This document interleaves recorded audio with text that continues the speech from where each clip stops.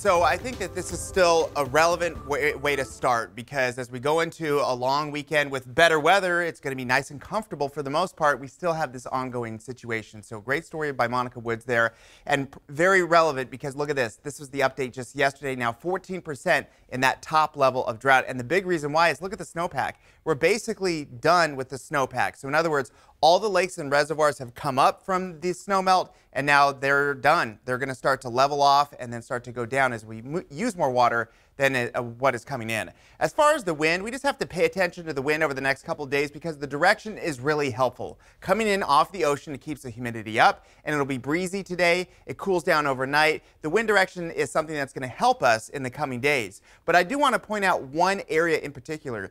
This is far northern California and southern Oregon. We actually have a red flag warning in this spot. It's dry enough, it's warm, and not necessarily directly related to the wind, but for the threat of dry thunderstorms. That's where you get the thunderstorms to build up, but there isn't a whole lot of rain with them. They drift over to very dry areas, and lightning could become an ignition source. So we're going to watch for the lightning threat drifting to our local area in the coming days, but right now it's far northern California. For us, you can see the effect of the ocean breeze right there, that blue or that green little section there.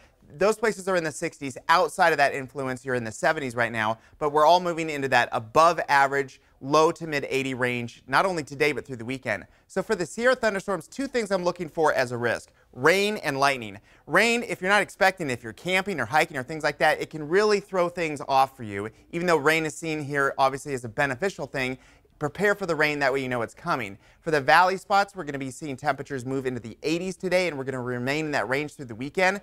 So when is the Sierra thunderstorm threat? It's going to be this upcoming Saturday and Sunday in the afternoon. They usually grow and then fall apart at sunset, but there's some drifting with these. So if they move into areas that are very dry underneath, we are watching for the potential for dry lightning. I think mostly we're going to be okay, but it is something we're watching through this weekend. Temperatures are going to be in the 80s today for the valley floor, the foothills, and then lowering low 80s through the weekend. Just some great weather ahead. Just watch out for the mountain showers and thunderstorms. Brittany?